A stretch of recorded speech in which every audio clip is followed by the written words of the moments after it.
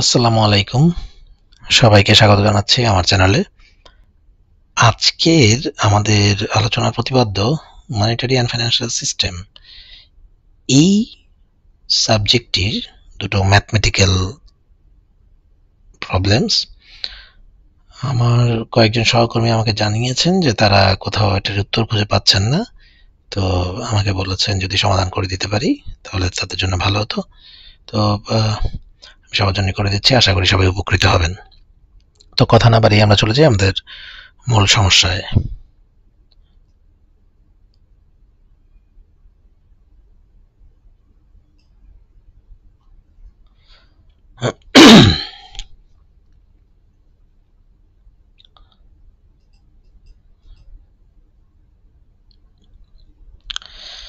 এইখানে আপনার স্ক্রিনে দেখতে পাচ্ছেন 19 নাম্বার সমস্যাটি। 19 এবং 20 দুটো দেখা যাচ্ছে। এই দুটো সমস্যা নিয়েই মূলত আমরা আলোচনা করব আজকে। তো আমরা 19 নাম্বার সমস্যাটা দেখি।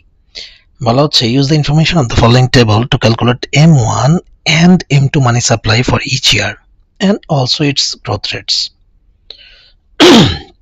এবং এখানে আমরা যদি দেখি তাহলে আমাদেরকে চারটা আলাদা ফ্যাক্টরস দেওয়া আছে, যে কারেন্সি ইন সার্কুলেশন কত, মানি ইন ভলস অফ ডিএমবিস স্পেসিফিক কোনো টার্ম ফাইন্যান্সিয়াল সিস্টেমে ব্যবহার করা হয় না, তারা হয়তো কিছু বোঝাতে চেয়েছেন। যাই হোক, এটা নিয়ে আমাদেরকে খুব বেশি না ভাবলেও চলবে। এটা দিয়ে একটা ব্যাংক বোঝানো হচ্ছে। Time deposits of ডিএমবিস, demand deposit of ডিএমবিস। আমাদের এই ম্যাথমেটিক্যাল প্রবলেমটি সলিউশন করতে গেলে বোঝা লাগবে যে প্রথমত M1 কি এবং M2 কি। M1 বলতে সহজ ভাষায় আমি যদি আপনাদেরকে সহজে বুঝিয়ে দিতে চাই তাহলে M1 হচ্ছে ন্যারো মানি, সবচেয়ে লিকুইড মানি সিস্টেম থাকে, এবং M2 ব্রড মানি, যেখানে আর একটু বড় রেঞ্জে আমরা টাকাটাকে হিসাব করি আর কি। তো ন্যারো মানিতে আমরা যেটা ন্যারো মানি যেটা দিয়ে ক্যালকুলেশন করি, বা M1 যেটা দিয়ে ক্যালকুলেশন করি, সেটা হচ্ছে কারেন্সি ইন সার্কুলেশন। এখন সার্কুলেশন আসলে কত টাকা আছে সেটা, মানে সবচেয়ে লিকুইড মানি যেটা, সেটা কারেন্সি ইন সার্কুলেশন।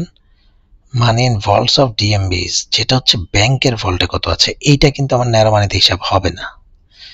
আমার ন্যারো মানি যখন হিসাব করতে যাব, মোস্ট লিকুইড মানি, তখন আমি সার্কুলেশন আমার কত টাকা আছে কারেন্সি, সেটা আমি হিসাব করব। আর হিসাব করব ডিমান্ড ডিপোজিটটা। তাহলে M1 এই দুটো যোগ করলে আমি পেয়ে যাব, এবং M2 ব্রড মানি যেটা, সেই ক্যাটাগরিতে এই চারটাই চলে আসবে। তো চলুন আমরা সমস্যাটা সমাধান করি। পরীক্ষায় আমরা সাধারণ ক্যালকুলেটর ব্যবহার করতে পারবো। ভিডিওটাতে আমি সহজে বোঝাবার জন্য এবং টাইম কনজিউমিং না হওয়ার জন্য এক্সেল ব্যবহার করছি। তো এই হলো আমাদের সমস্যা। এখানে প্রশ্নটা দেওয়া আছে। এখন আমরা যদি M1 হিসাব করি, যেহেতু আমাকে প্রথমে বলেছে M1 করতে, তাহলে M1 ইকুয়াল টু আমার কারেন্সি ইন সার্কুলেশন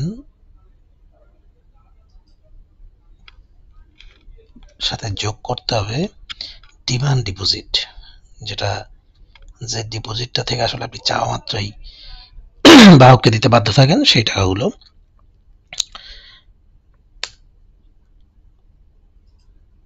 দুই 2019-20 সময় আমার এতটুকু, 2020-21-এ, 2021-22-এ।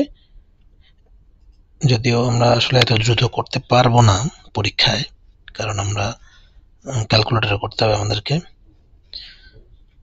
এবার আমাদেরকে হিসাব করতে হবে M2 যখন আমরা হিসাব করব, এবার আমরা এই চারটি ফ্যাক্টরসই যোগ করব। তাহলে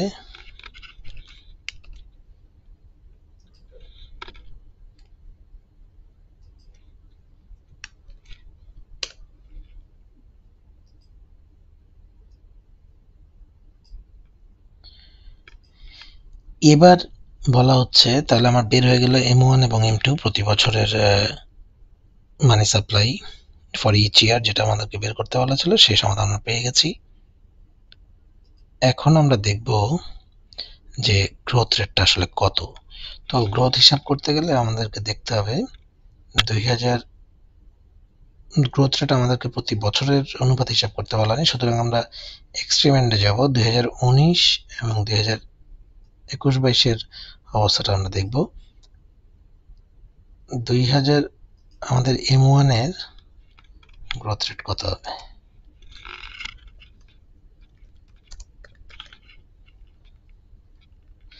যদি গ্রোথ রেট হিসাব করতে চাই আমরা আমাদের এখন যে স্ট্যাটাস, মানে আমি যদি সহজ ভাষায় আপনাদেরকে বোঝাই যে আমার কারেন্ট পজিশন থেকে,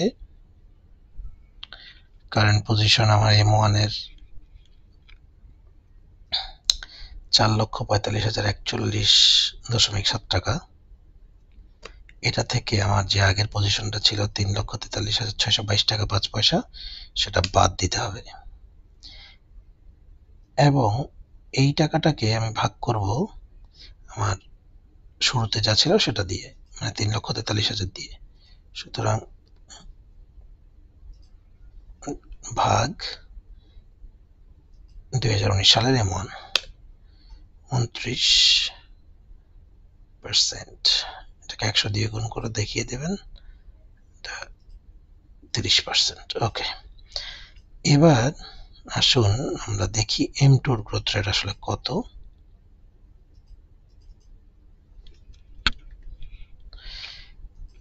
একই ক্যালকুলেশন আমি তারপর আবার দেখিয়ে দিচ্ছি। আজকের অবস্থা 17,46,993 টাকা, এটা থেকে 14,05,073.2 টাকা বাদ যাবে, 3,41,919-কে ভাগ করবেন 14 লক্ষ দিয়ে, 24%।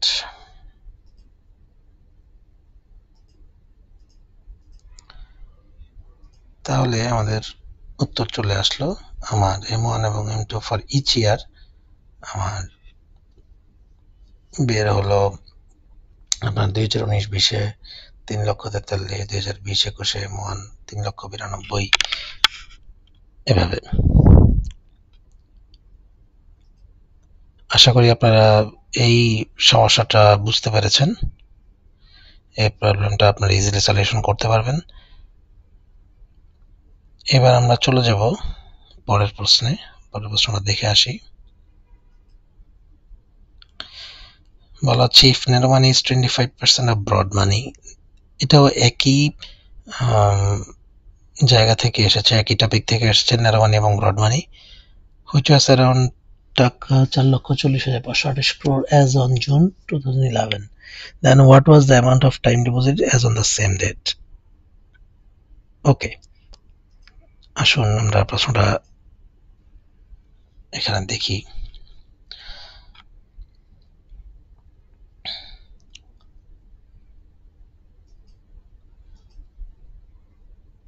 আমি এটাও এক্সেলে সলভ করব, আশা করি আপনারা সিম্পল ক্যালকুলেটর ব্যবহার করে করতে পারবেন, সমস্যা হবে না। আমার এখানে বলা হচ্ছে নেরো মানি ছিল ব্রড মানির 25% এবং ব্রড মানি ছিল 4,40,528 টাকা। সুতরাং আমি যদি লিখি আমার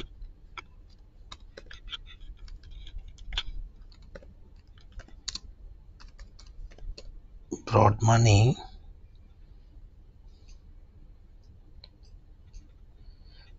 মানি আমার 4,40,528 টাকা। সুতরাং আমার ন্যারো মানি হবে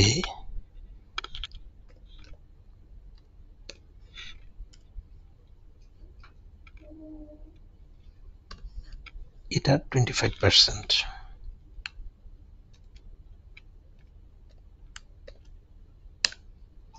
তার মানে আমার ন্যারো মানি দাঁড়াচ্ছে 1,10,132 টাকা।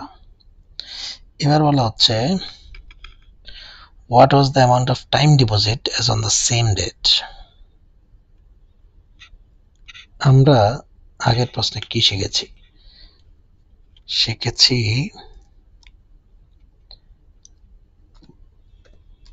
ব্রড মানি ব্রড মানি একটু বুঝিয়ে দেই আপনাদেরকে। ব্রড মানি সমান কি আসলে? ব্রড মানি সমান হচ্ছে ন্যারো মানি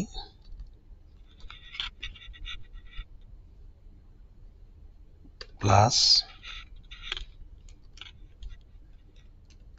টাইম ডিপোজিট। তাহলে আমার এখানে ন্যারো মানি, আমার ব্রড মানি এখানে যদি আমি বসিয়ে দেই,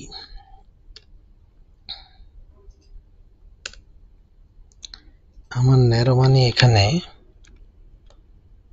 যদি বসিয়ে দেই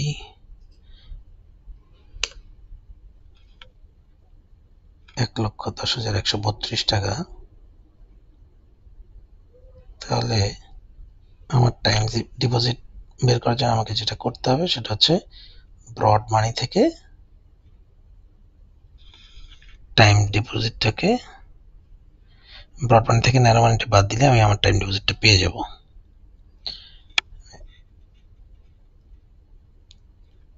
টাইম ডিপোজিট সমান দাঁড়াচ্ছে আমার ব্রড মানি মাইনাস ন্যারো মানি।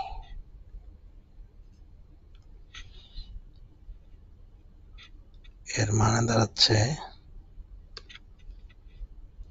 ৪,৪০,০২৮ থেকে ১,১০,১৩২ টাকা বিয়োগ।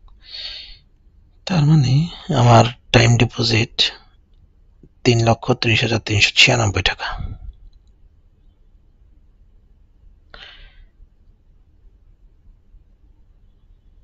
প্রশ্নের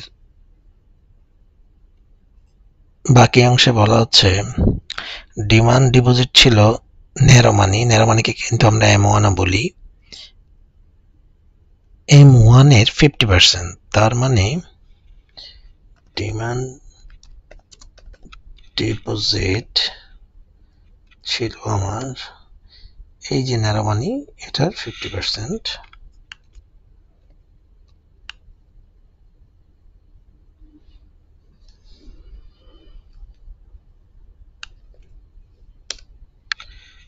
৳৫৫,০৬৬ তাহলে কারেন্সি আউটসাইড ব্যাংক কত ছিল?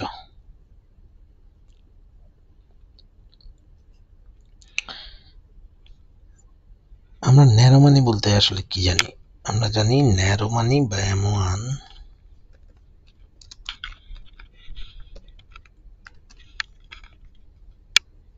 সমান কারেন্সি আউটসাইড ব্যাংক বা সিওবি প্লাস ডিমান্ড ডিপোজিট বা ডিডি। তাহলে যেহেতু আমার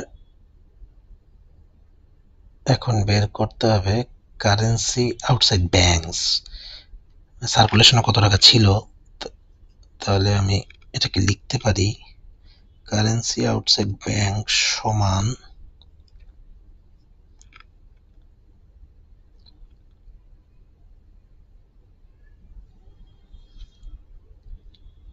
ন্যারো মানি বা M1 মাইনাস ডিমান্ড ডিপোজিট।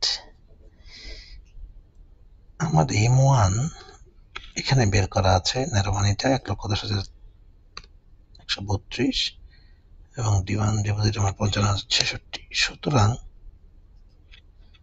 এটা আরো অনেকভাবে করা যায়, যে তারপর আমাদের যেহেতু খাতায় দেখাতে হবে, আপনি যতটুকু ব্যাখ্যা করে লিখতে পারেন তত ভালো। যাই হোক, সুতরাং আমার কারেন্সি আউটসাইড ব্যাংক দাঁড়ালো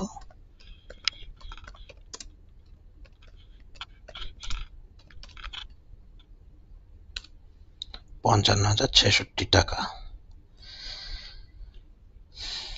আমি ভিডিওর সুবিধার্থে এক্সেলে করলাম, আপনারা পরীক্ষায় অবশ্যই এটিকে লিখে দেখাবেন।